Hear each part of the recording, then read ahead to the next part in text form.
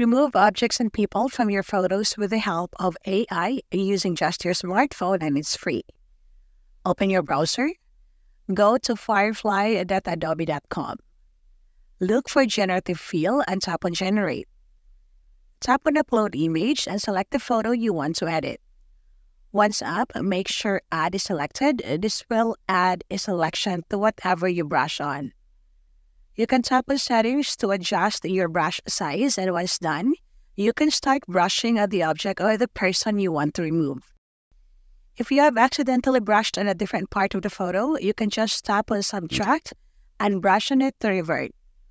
Once done, you will now see this prompt. This tool is so powerful that you can let your creative mind play with this prompt to generate whatever you like. But for this tutorial, we want to simply remove the guy in blue, so we will leave it blank and just hit on Generate. It will give you 3 generated images. You can hit more if you want to generate more.